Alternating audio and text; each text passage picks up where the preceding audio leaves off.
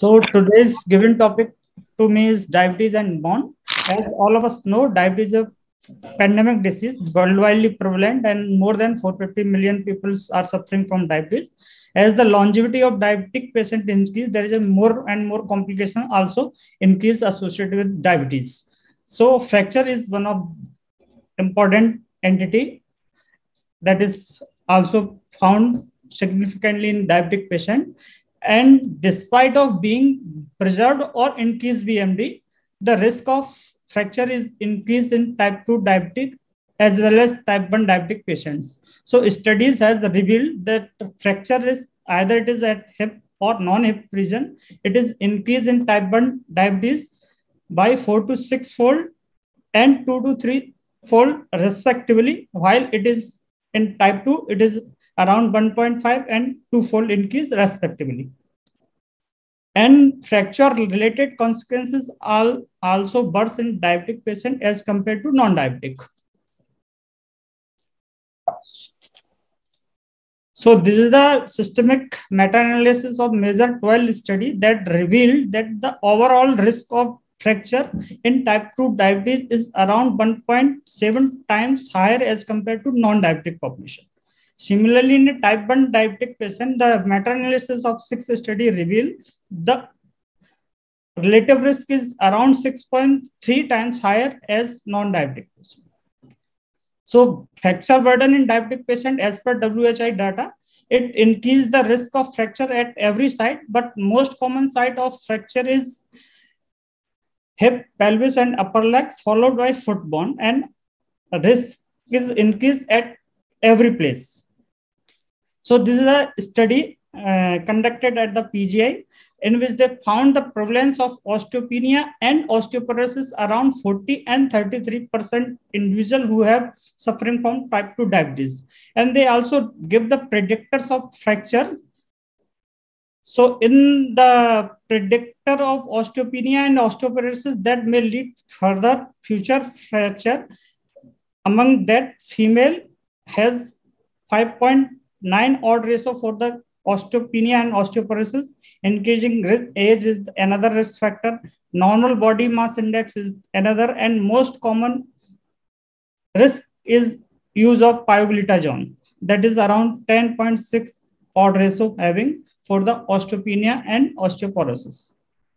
So come to the diabetes and bone health.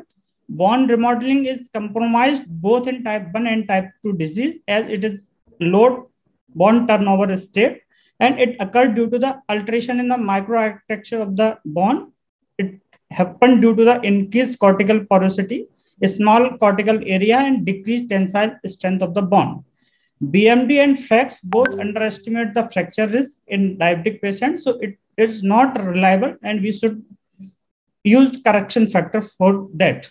And fracture risk reduction should be an important goal in the management of type 2 diabetes, as we have other important goal in the diabetes like blood pressure, cholesterol, LDL, and TG. Similarly, we also have the fracture risk prevention tool as well. So come to the mechanistic insight of the bone disease in the diabetic patient. So it occurred due to the impaired glucose insulin homeostasis, and it has direct as well as indirect effect. In the direct effect, it impaired the function of osteoclast and osteoblasts. So both function is diminished in diabetes patient, and indirectly it also affect on the muscle. So muscle weakness may lead to the altered anabolic signaling, and deposition of the advanced glycogen end product may lead to the abnormal collagen cross-linking that may impair the bone remodeling and biomechanics, and bone vasculature also altered due to the endothelitis of the distal bone end, and that may lead to the decreased vascular supply to the bone, and it may lead to the altered microarchitecture, and that may lead further fracture. So this is the graphical or pictorial depiction of the type 1 versus type 2 versus healthy diabetic bone disease, in which we found that the number of osteoblast is reduced, and there is a more and more adipocytes, and there is a more advanced glycogen and products deposition in the bone that may lead to the abnormal cross-linking, and there is an increased cortical porosity and decreased per area bond strength. So it may lead to the decreased tensile power of the bond. So these are the three main issue: bond strength, bond quantity, and bond quality. So quality. So all are impaired in diabetic patients. So this is a pictorial diagram that shows that at the similar BMD, diabetic patient have higher risk of the fracture, and utilization of insulin further increase the risk of fracture, especially in the women as compared to men. So we should use correction factor for predicting accurate fracture risk by adding 0.6. So if suppose one patient has observed t-score of -2, then it should be -2.6 for calculation of the fracture risk. So we have different modality to assess the quality and quantity of the bone in the osteoporotic fragility fracture with or without type 2 diabetic patient. We have indentometer as well as X-ray microfocus CT system. So these are the basic microarchitectural difference between the type 2 and as well as control individual, and we found that trabecular thickness as well as the trabecular number significantly reduced in the diabetic patient as compared to non-diabetic. So what are the determinants of bone health in diabetic patient? The duration of diabetes, poor glycemic control, and associated complication, as well as anti-hyperglycemic agents that we have used in the treatment of diabetes are determinant for the bone health. So as the duration of diabetes increase, the fracture risk is increased. So this is depicted in this table. So the risk of diabetes individual who have or experience the fracture increase with the duration of diabetes. So glycemic control is another important risk factor for the fracture, as the individual who have poor glycemic control are more prone to get fracture. So associated complication like diabetic retinopathy, diabetes duration, and utilization of the insulin, blood glucose level, and presence of the cataract. These are the another important associated comorbidity that individual with type 2 diabetes usually have. So these are the, if present, may increase further risk of fracture. So come to the drugs that are used in the diabetes and how they affect the bone health. So come to the glitazones that are important drugs that usually increase the fracture risk, that has been evident from the ADOPT study with the rosiglitazone and proactive study with the pioglitazone. We have 22 RCT that confirm the atypical and as well as osteoporotic fracture risk increase, and twofold higher risk in pre and post menopausal women. The reduction in BMD at hip is 1% and lumbar span is 1.1 with the duration of 1 year utilization of the glitazones.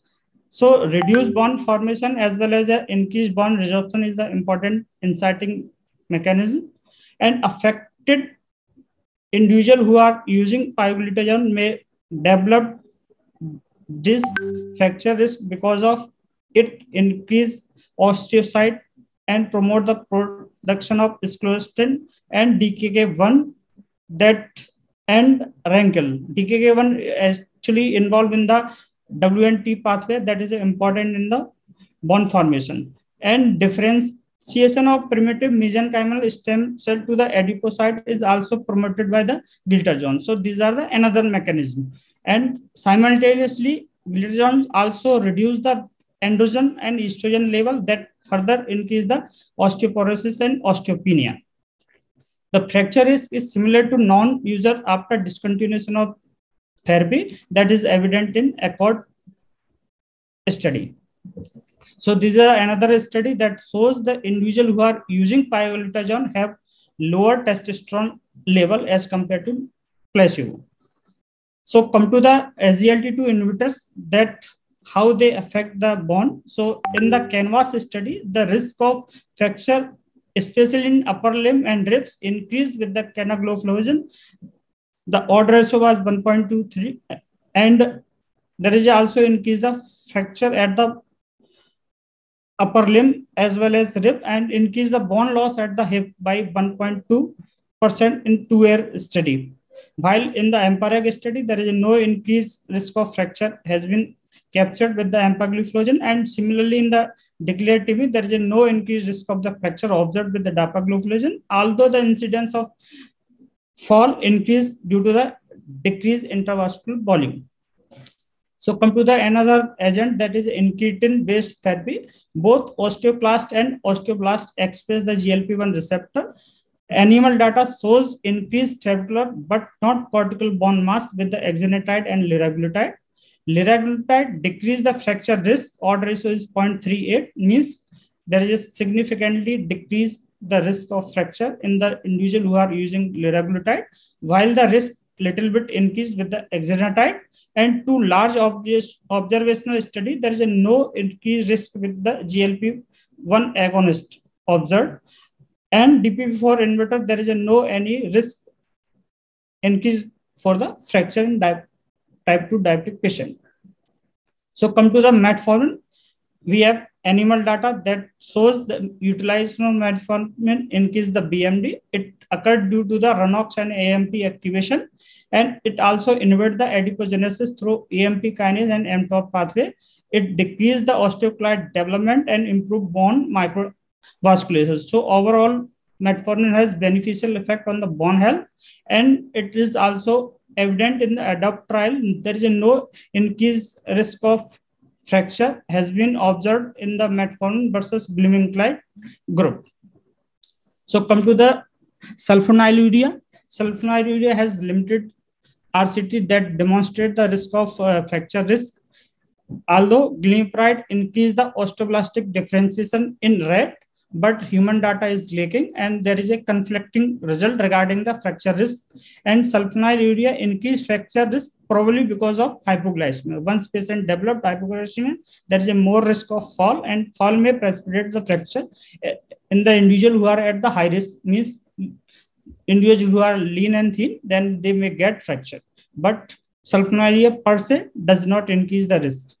Come to the insulin. Insulin is an anabolic to the bone health, but studies shows that with the utilization of insulin, the risk of fracture is increased. So it is again because of concurrent hypoglycemia and diabetes. In diabetic individual, utilization of insulin further suggests that diabetes is in advanced state. So this may be the conflicting points that may cause increased risk of fracture in insulin group.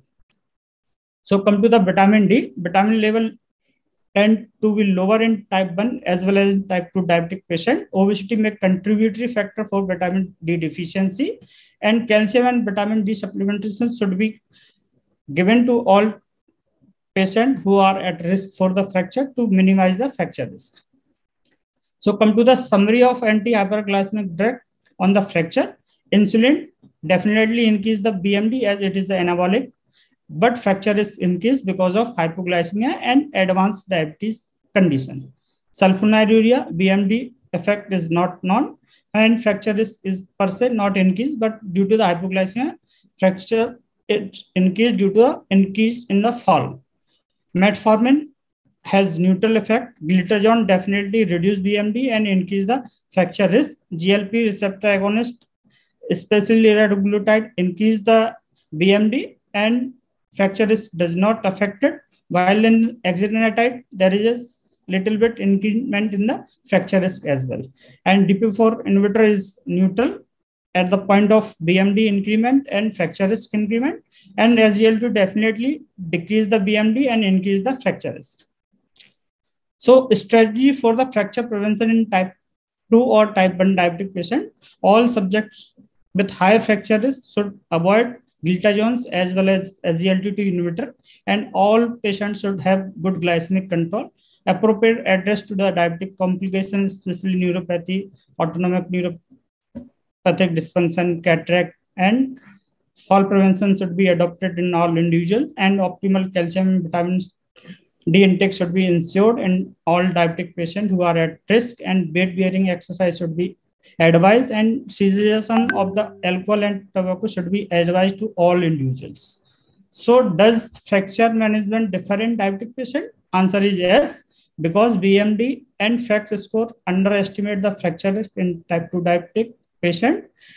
Use of TBS may be more rewarding, and lower turnover state in diabetic lead to the concern for the utilization of bisphosphonate. However, the bisphosphonate sums and recombinant PTH have similar anti-fracture efficacy in diabetic patient as compared to non-diabetic, and fracture risk assessment should be important goal in management of type 2 diabetes or diabetes with osteopenia or osteoporosis. At the conclusion, patients with diabetes have increased risk with the worst fracture-related outcomes.